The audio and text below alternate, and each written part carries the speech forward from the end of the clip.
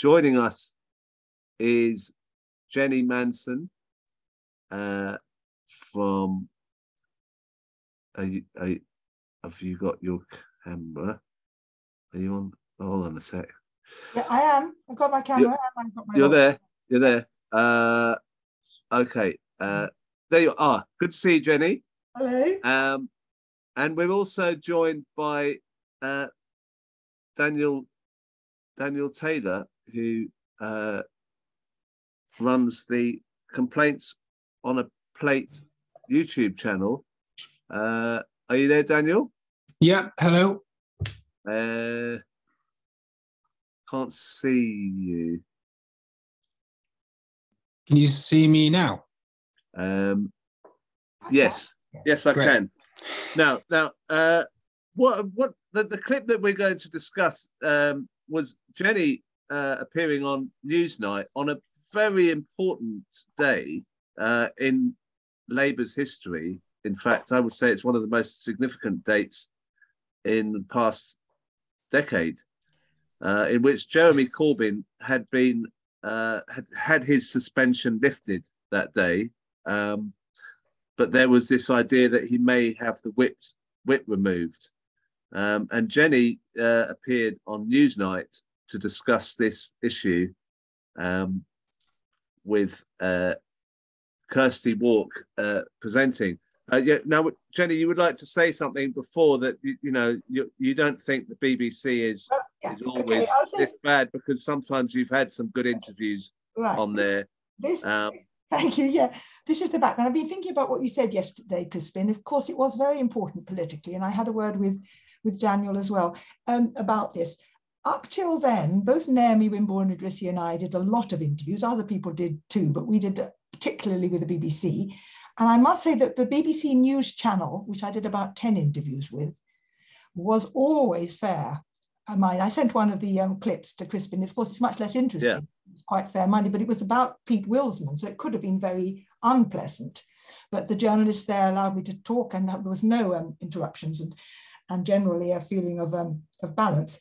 And I also wanted to mention that Nick Watt had done about 6 interviews with me before this Newsnight. And again, as Daniel said, they can then edit it out, but I didn't feel that he was particularly biased. But I was always on a cold bench somewhere. They never allowed me into the studio.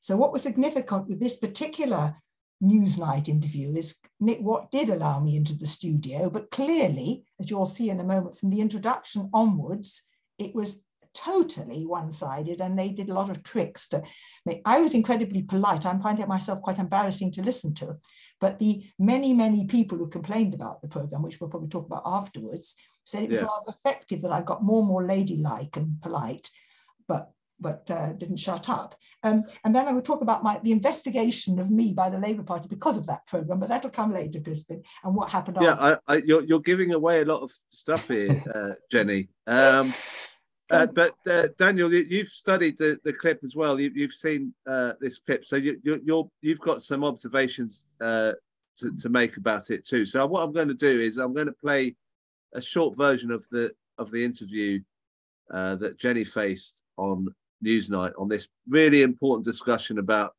whether Jeremy Corbyn should have the whip restored, having had his suspension lifted. I mean, that is so important if we think about where we are now.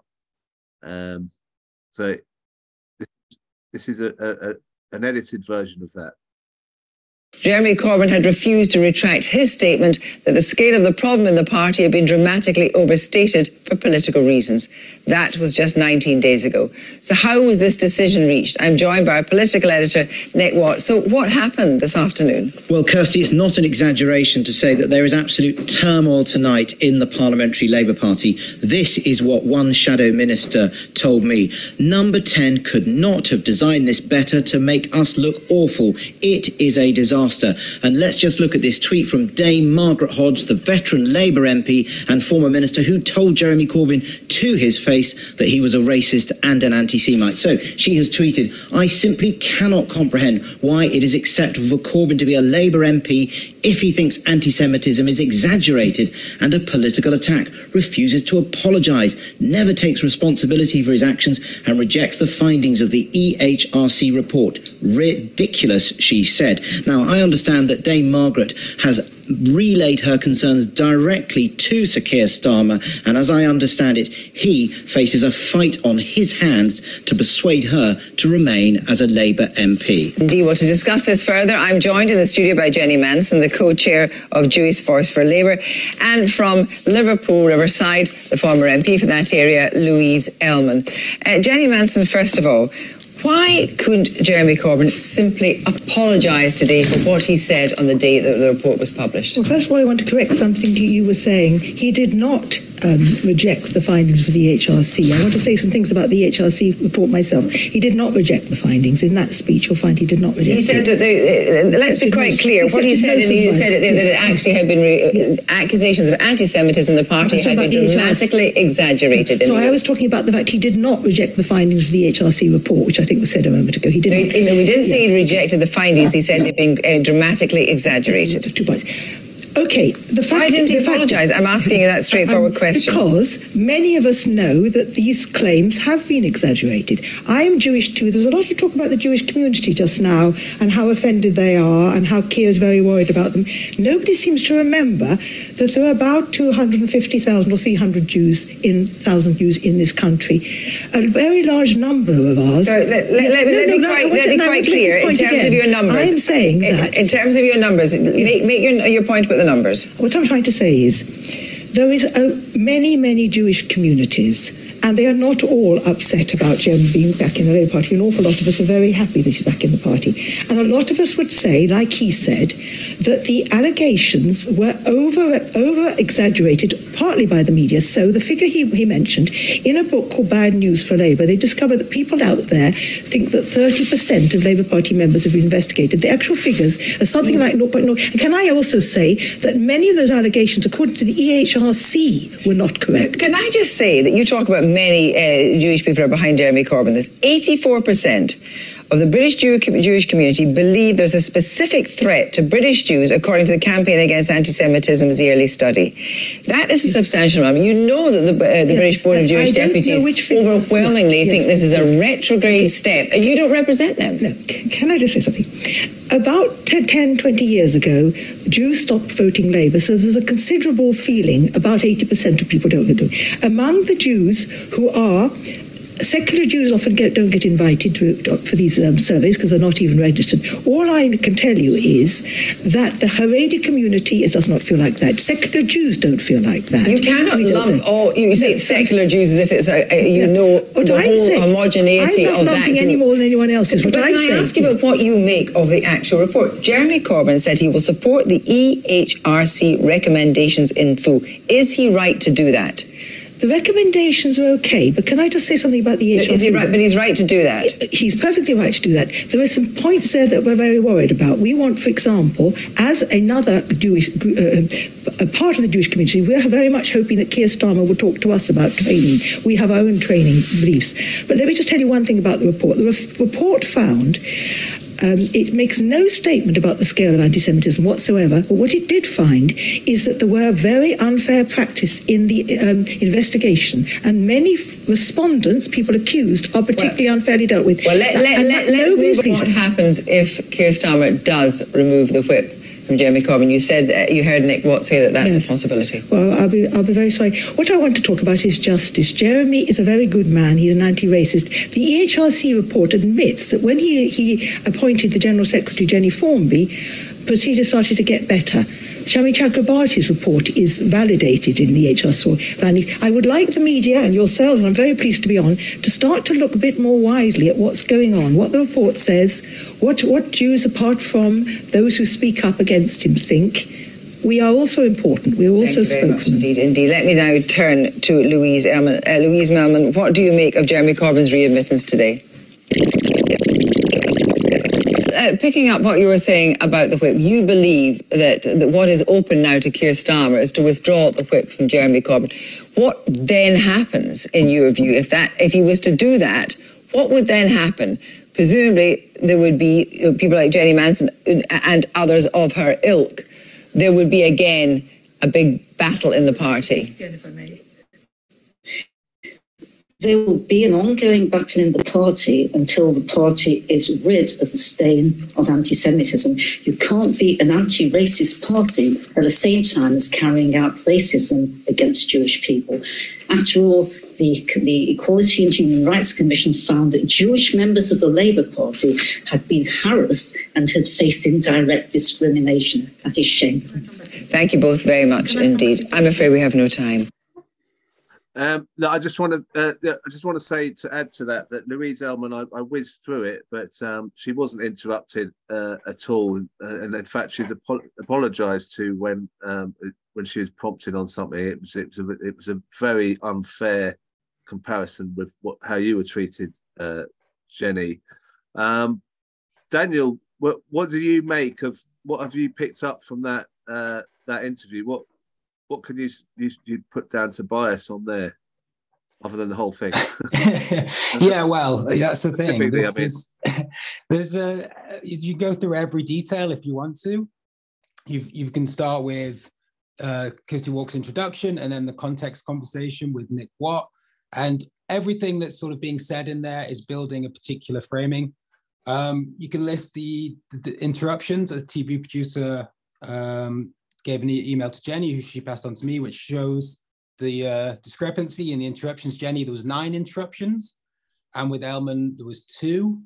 Yeah, you can go through all of that, but I want to pick up on one specific thing, which is what is the debate actually about, and where Jenny's position, what Jenny's actually arguing, isn't in the conversation until Jenny sort of makes her claim, right? Because the argument, right, is that the assumption is that Jeremy Corbyn has said something that's offensive, possibly racist. And therefore, the argument is around what kind of disciplinary measures should Corbyn face, right? Whereas the actual sort of, balanced argument is Jeremy Corbyn's actually right and said the right thing, and that's the right thing to have said, versus that it's wrong, right? That would be the balanced conversation, but that's not what Newsnight frames it as. And you can see this, you can talk about it in the way that Walk keeps confusing. I'm going to say confusing. I don't want to say she's getting it wrong. I'm just going to say she doesn't know what she's talking about, which is the nicer way of putting it. The confusing of what Corbyn's rejection of, Corbyn's claim that anti-Semitism has been overstated, exaggerated in the media. She keeps confusing this with him saying that it's been exaggerated in the EHRC. Now, she did that last time I was on the show, we talked about another interview with Barnaby Raine. She said she made the same claim. The first thing that Barnaby Raine said was to pick her up on that. She hasn't learned from that experience, makes the exact same, she kind of, in the way that she talks to Nick Watt, that's assumed. It's also then sort of confirmed by Margaret Hodge's tweet, which makes that claim explicitly, and neither Watt nor Kirsty Walk come back on that. They don't come back on also, Nick Watt introduces Margaret Hodge as someone that has said that Jeremy Corbyn's an anti-Semite to his face. That's not come back on. Ellman is introduced, not in your clip, but earlier on when they're saying who's going to be on the show. Ellman is introduced as an MP who left the Labour Party over anti-Semitism. Now that's her claim. That's the whole argument is that anti-Semitism. But within the context of the show, this is all just accepted that they left over anti-Semitism, and that Jeremy Corbyn's made a claim that's offensive or racist. Can I just come in there quickly? That just what you said, Margaret Hodge is sort of held up as its virtuous, whatever she tweets is the truth. And she was the person who said in that tweet that Jeremy had rejected the EHRC report findings. That wasn't checked by Watt or Kirsty Walk. And then Jenny at the start said, just want to clear this up. And that got the interview off to a difficult start, didn't it? That clarification was not allowed.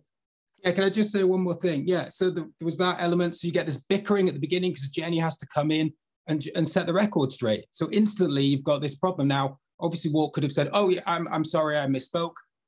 She could have said that and then clarified, but she didn't. She sort of quite hostile to Jenny's correction. But my main point is the question that she gives to Jenny is, why couldn't Jeremy just apologize for what he said, right? Fine. If you want to have this kind of hostile interview environment, you can go with it that way if you want. But the question then to Elman should have been, why should Jeremy Corbyn apologize? That's the balanced question. If you are talking about, did Corbyn say something wrong? Should he apologize for it, right? But that's not what the question is, because the assumption is he did say something wrong. He should apologize. And it's all about, should he be suspended or not? Or should he lose the whip? It's about what kind of ramifications should come from the bad thing Corbyn had said. First of all, I wasn't dissatisfied with the interview, interestingly, because I got in everything I wanted to get. Before I go to those interviews, I always make a mental note or a paper note and put it in my pocket of the things I wanted to say. The EHRC had not found anti-Semitism in the party, that it had suggested the processes were very poor, that that Jeremy had been talking about the scale. And I actually got them all in. So in a way, I didn't mind. But people minded terribly for me. I've never had so many emails. When I came up the programme, my phone was going and people wrote at Chair JVL and they all sent in complaints, as you probably know. Huge number of people made a complaint. I'm going to come back to the politics in 1 minute, but just what happened next. The complaints were sent to the BBC and then to Ofcom, and they were rejected. But about some time later, I found I was under investigation by the Labour Party for my anti-Semitism in that interview. I mean, it was absolutely chaotic and crazy. So in my response to the party, I echoed what Jeremy's defence was, not that I needed a defence or him, to say I was talking about the scale of anti-Semitism. I wasn't saying that anti-Semitism itself is exaggerated, which no one would ever say that any anti-Semitism can be exaggerated. And the strange thing is that I got off this. So actually, by extension, I should tell Jeremy this next time, he should have the whip back because the party cleared me of anything. And I told Crispin yesterday that, in fact, I didn't even get a reminder of values, but we think that was because as well as all this going on, Bymans were acting. For whatever reason, it was decided to have Bymans acting. And they were pushing the party about our suspicion, which is based on something we know, that the party decided to get rid of all JVL officers. So we pushed and pushed and pushed. And in the end, they suggested I should go to jail for this question and that Bymans should have the reputation. And then suddenly, somebody must have looked at it and suddenly I was cleared and got this almost an apology, all very interesting. But back to the politics of it all for 1 minute. What worried me about the behaviour of Nick Watt that night, I've only really thought about it when I talked to Daniel yesterday, which is that I'm afraid the way the party brushed off the HRC report, rather than brushing it off, I mean, they turned it into a terrible report, a day of shame and all that stuff. Yeah. Nobody in the media read the report. As far as I can tell, nobody did. And when we did our examination, how the HRC got it so wrong, we disclosed what the HRC had actually said and their mistakes, but nobody read it. And that prepared the ground for nobody reading forward and nobody watching Al Jazeera. You know, it's not even that the media are biased, but they are lazy or they've made up their mind and they're not reading the stuff. Yeah, well, that's true. We get that, but we're trying to unpack these videos because who knows what in history they'll be saying this was all, there's terrible anti-Semitism, Jeremy Corbyn should have apologised, all this kind of thing. If we actually have records of what actually happened and those participating in it, then we might be able to change history. I don't know, that sounds a bit grand. But Daniel, thank you so much for coming on again. I think we should carry on analysing media when it comes up because we have to counter that every time, really, don't we? Yeah, definitely. I think it's really important when you see something like this kind of interview and the way it's framed. Yeah, it's just really worthwhile picking out, trying to understand like how is it so misleading? I mean, it's so obvious. You sit there like frustrated on your sofa. But then you're like, okay, so let's try and pinpoint exactly what's going on. Because as you said in the last time I was on, we need to think about when left-wing media people go on, or someone like Jenny goes on, like, what can we do in these windows when we have an opportunity, we have a platform, a voice? What's the best approach?